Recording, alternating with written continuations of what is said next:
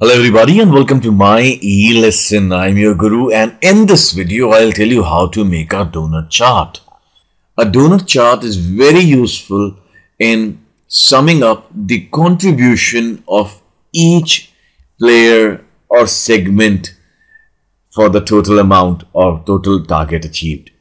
Like if you see over here in the month of January till June, Rambo did these many sales. So this was a donut chart for this performance. So in January, Rambo produced 19% of the total results.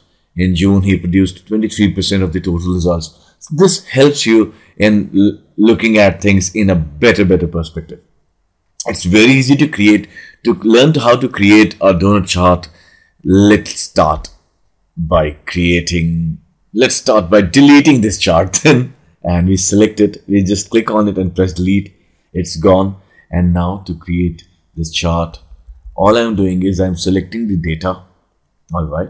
And then I go to insert. And from insert, I go to this icon. And from here, I choose a donut chart.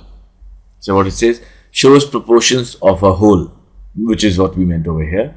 And we click over here. Your donut chart is ready. Now from this section, you can simply choose to change the color. And once you click on the chart, you'll see that this design and format section opens, which you can use to again change the colors, fonts, add in a lot more style and panache to the chart. You can also go to mylesson.org and download this file for free and practice along. So until the next video, this is your guru now signing off for the day. Have a wonderful day ahead. Happy learning.